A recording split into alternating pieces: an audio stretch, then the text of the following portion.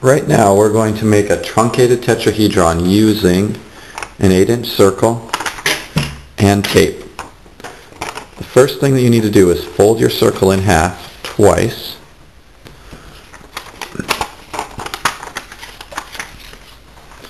So that you get 2 diameters, the distance all the way across your circle, and 4 radiuses.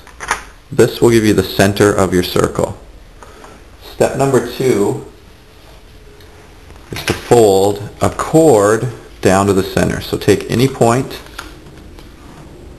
on the outside of your circle and fold it right into the middle. You're going to end up doing this 3 times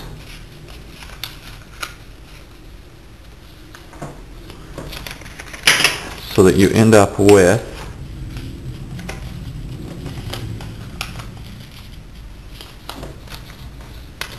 an equilateral triangle.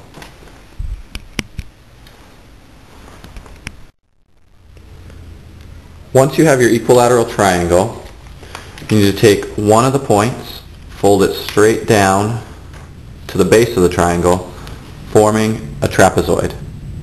The next step is to take each of your corners and fold them in to the middle of the base as well to form a right trapezoid, and then form in the other side to get a rectangle.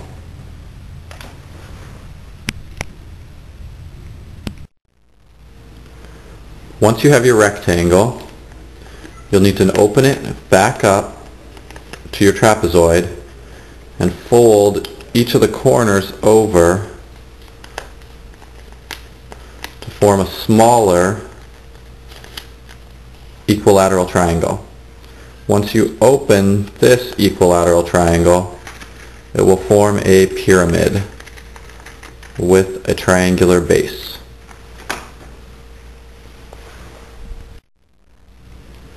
Once you have your pyramid, you'll need to open it back up to your original equilateral triangle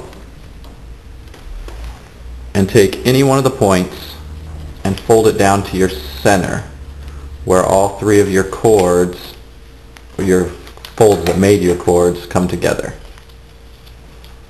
forming a different trapezoid. From there, you're going to need to do the same thing with each corner, folding them to the middle,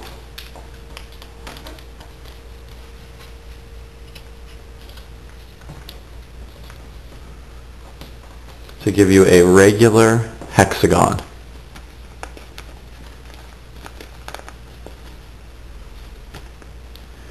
With your regular hexagon, you can push the pieces together to form your truncated tetrahedron.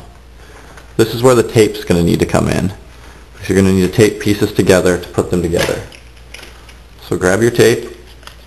You won't need much. I would suggest putting 2 of your top triangles together, taping it over, and folding your other triangle over the top, and taping it along the edges.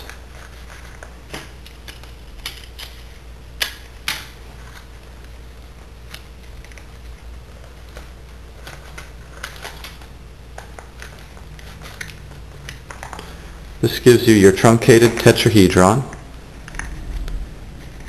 and if you make 20 of these, you can put them together to form another shape.